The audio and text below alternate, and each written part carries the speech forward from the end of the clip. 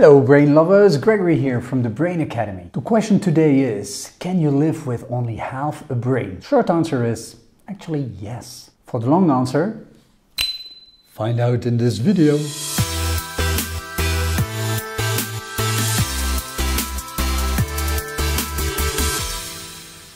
So I was reading this magazine. I love the New Scientist. I'm not kidding. Look, this is all New Scientist every single week.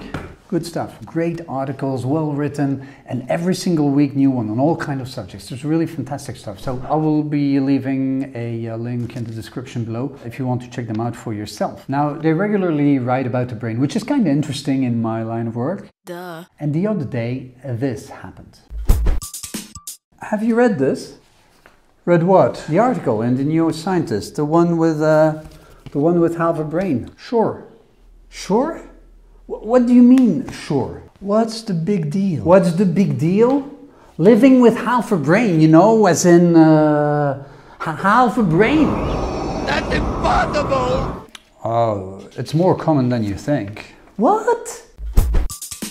Living with half a brain is way more common than you would think. This can happen for several reasons. Some people are born with half a brain. Others develop a disease where one of the hemispheres start to shrink and shrivel. Or you can get half your brain removed. It's called a hemispherectomy and it is used in cases of extreme epilepsy, for example. So usually it's one of the hemispheres that gets affected. It's hard to know how many people have only half a brain from birth or disease. However, we do know of 9 cases where the cerebellum is completely missing. And as the cerebellum holds 50% of all neurons in the brain, that counts as well as living with half a brain. When half the brain is missing due to a surgical intervention, of course, we know. Just to give you an idea, over the last 20 years in the US alone, there have been over 1,000 hemispherectomies. Say what?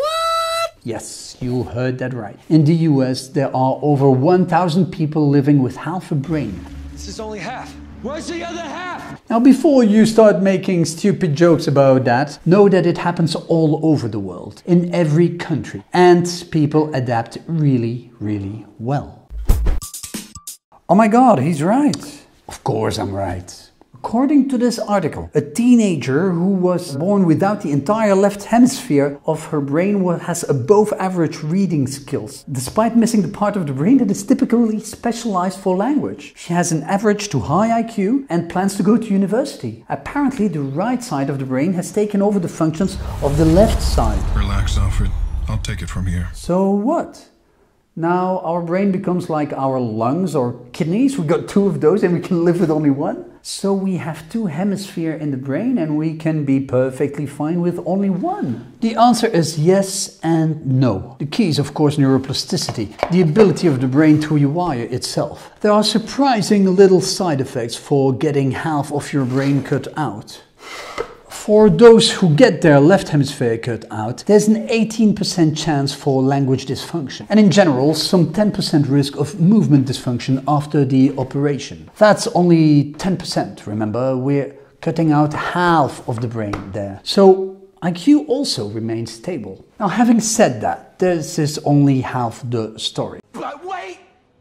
There's more! You see, if we need to cut out half of your brain, it means there's something not working up there and there has been a brain injury at one moment or another. And the neuroplasticity and language transfer across hemisphere are determined by the age at brain injury rather than the age at surgery. In other words, if you would cut out half of the brain of a normal functioning person, the results would be pretty ugly, especially if it's an adult we're talking about. So, I can get half my brain removed? You can, but why would you do that? Well, it sounds like a cool experiment to me.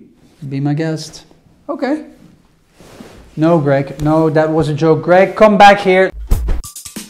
Actually, you might be living with only half a brain and not even knowing it. Do you know someone with only half a brain? Comment below and don't forget to like and subscribe. We have new episodes of this vlog coming out every week. And if you want the real stuff, go to brainacademy.com. Join our 200,000 students and start using your brain better.